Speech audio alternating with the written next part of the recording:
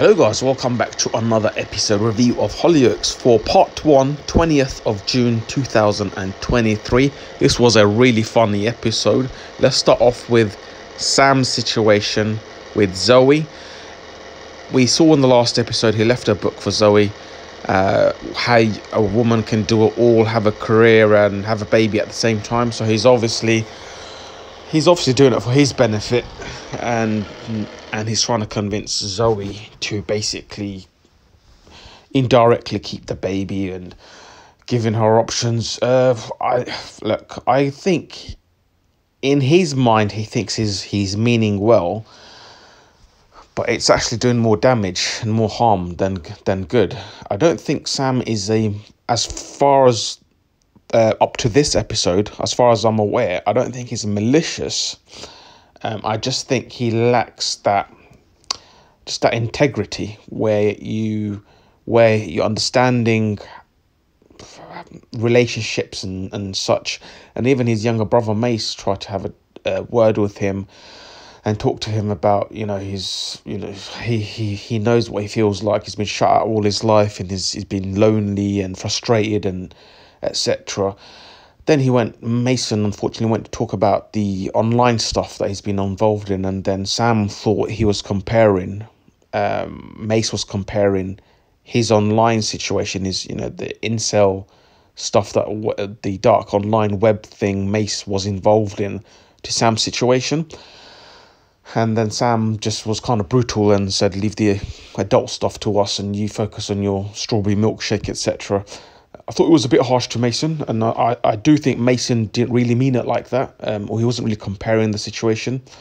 I can see how Sam was a little bit insulted, but at the end of the day, the way he's behaving when it comes to Zoe and being a bit full on, and now sending her books about how you can have it all, a career and a baby, I just think it's not much different to what Mace was involved in. Whereas Mace was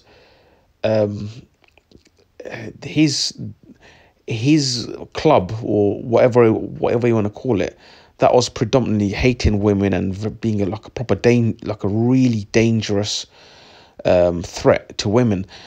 Whereas Sam, it's the opposite. He's obsessed with I think it's an obsession, but then that will have some sort of similar effect, because now you're kind of like smothering someone. I don't know. Let me know what you think, guys, because this is a very sensitive subject, and I think Hollyoaks are brilliant at portraying so many different ways of kind of like affecting others, especially if now he used to be in a relationship with Zoe, and this is really affecting her quite badly. And anyway, yeah, he's been quite brutal to Mason. He's walked off, and and now he went to the pub in the dog, and you can see in the picture there that he's first he spoke to Darren, and Darren was just saying his own situation with Charlie. Then Tony came along, and then he made it so funny, the scene where Tony was saying you got to be persistent with women, etc.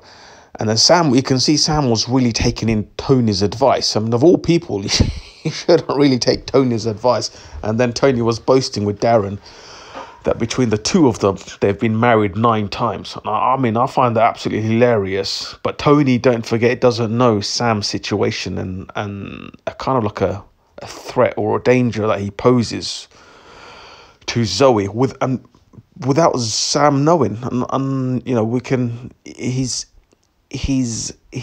like I said earlier, he's not a malicious person. It's just I don't know if it's just a lack of integrity or a lack of education, being in a relationship. And I mean, naturally you shouldn't be doing this stuff anyway, so you don't really need to be educated. I don't know. Yeah, let me know what you think, guys, because this is a very interesting topic. Anyway, so Sam listened to Tony's advice, and you can see Tony was saying you got to be very persistent with the women, and he's boasting with Darren. They've been married 9 times between the pair of them, and you got to put the candles, the flowers, the dinner, and the whole lot to win a woman back. Sam was literally taking mental notes in his head. Then somehow he got into Zoe's flat, and he basically did exactly what Tony said, which was funny, but it was not funny when Zoe walked in. You can see the fear in Zoe's eyes when she asked, "How did he get in?" And Sam said, "He's spare key." That was pretty scary. And when Zoe wanted to leave, I think he closed the door behind her. And do you know what? That was pretty scary. And besides Tony's comedy earlier on, this took a dark turn as soon as Sam closed the door behind him, and he laid all the flowers, the plates up and everything, and you can see the fear in Zoe's eyes as well. And she was about to go to a girls' night with Sam's sister Maxine and his other sister Lizzie. She was looking forward to a girls' night, and then she walks into this. Listen, I don't think Sam's really malicious, but for him taking on Tony's advice, I think he's just lacking something. He's lacking some sort of integrity.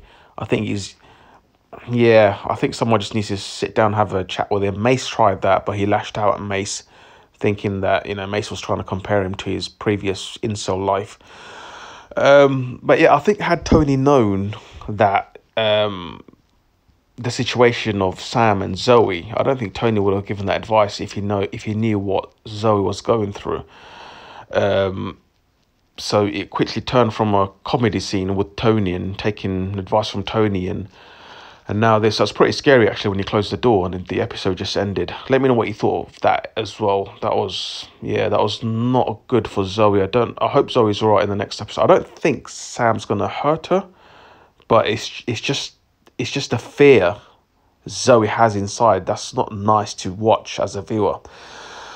What else happened? So Charlie as well trashed Tony's car because he listened to his mate Dylan. I think Dylan's a nice, is a good mate to him, but I think Dylan's another idiot. So it's like an idiot leading another idiot, and they're just getting into more trouble and such.